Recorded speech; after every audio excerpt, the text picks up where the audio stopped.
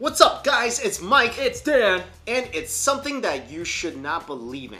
Exactly. Because it's not true. It's not true. But most people, like myself, have always wondered this. So when you ride a plane, what happens if you don't turn your phone off? Well, they tell you this, right? They're like, please turn off your phones and set it on airplane mode or the end of the world's gonna happen. I never questioned it. I just always do it. Yeah, because it made it sound so serious. They're like, oh, you gotta do it. Otherwise, it's gonna interfere with the communication and our plane's gonna dive to the ground. You wanna be soaked in the ocean? You wanna dive into the ocean? But that's what most people think. Right. Without any proof. Like if you just go up to people right now and you ask them, yo, what happens if you don't turn your phone off? They'll be like, you might crash.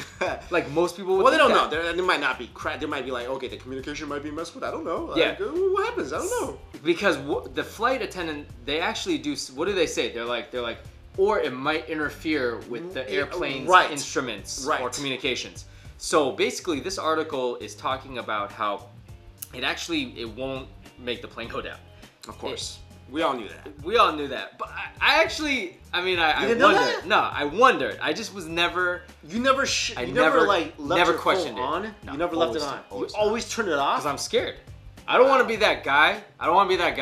Like, let's say the plane doesn't crash, but like there's some electronic failure. And it's your fault. It is my fault. I don't want to be that guy. You kill like a whole plane full of people because you wanted to play like Pac-Man or something. Or whatever. Like people, dude, I'm so good about it. Like take it off. Yo, and I'll even like if I'm traveling with my mom or my girlfriend, I'll be like, turn your phone off. Really? Yeah, I'll be like, turn your phone off. I never turn it off. Actually, I never ever turn it off. He tells me to do it too. She's like, turn your phone off. We're like, turn your phone off. She doesn't want to die. Yeah, neither of us. So basically what this article is talking about, how originally back in the day, well, first of all, it's saying that it's not gonna kill you. Right. At most, airplane pilots says that at most it's just annoying, but it happens so little. This one pilot said they fly like say 50 times a month. They'll hear the annoyance once or twice manifested in the electronics, where you know how like sometimes your cell phone rings and it's next to your TV or something, right? And you hear that like bzz, bzz, bzz, yeah, that sound.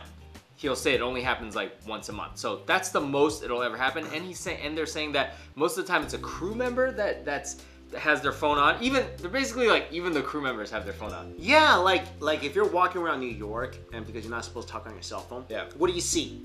People. Well, I mean, just police officers on their cell phones. Oh, yeah. All the time. All the time. It's always the the authorities are like, yeah, you know what? We're gonna do this. And they're saying that now the technologies of the airlines and the airplanes are so good now that some airplanes now even have what's called a picocell, and it's basically a size of a ream of paper. So it's basically this big, and it's its own satellite cell tower on the plane. So it can actually... Well, it's necessary because right now, like, you know, who knows when something might happen where the passengers in the cabin might need to call someone. Exactly. Or do something. Yep.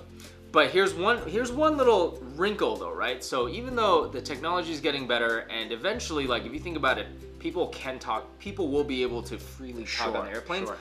In America, the FCC hasn't lifted the ban. There is an official ban on like airplane, it's banned since 1991. You can't do it. You can't talk on it. Well, electronics wise, you can't talk on it. But they're basically saying that it will interfere with the comfort of the passenger, so they haven't lifted the ban. And I totally agree with that.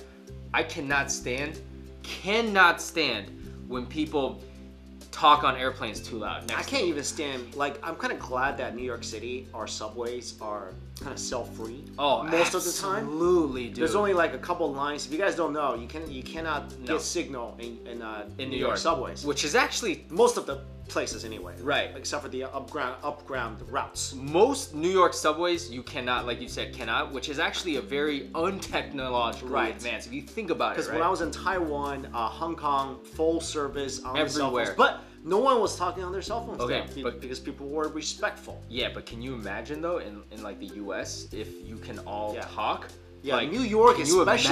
You imagine? You give them permission to talk in New York. If you guys never been to New York, I'll tell you this about New Yorkers.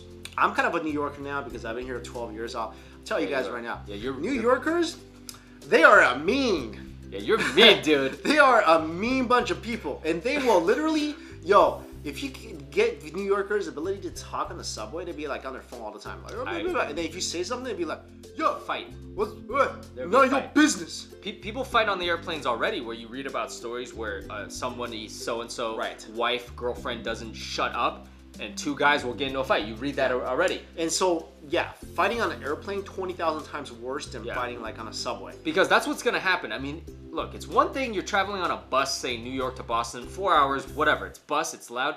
You're on an airplane, dude. So please, like, just for the sake of the passengers, I would never want to see this ban lifted.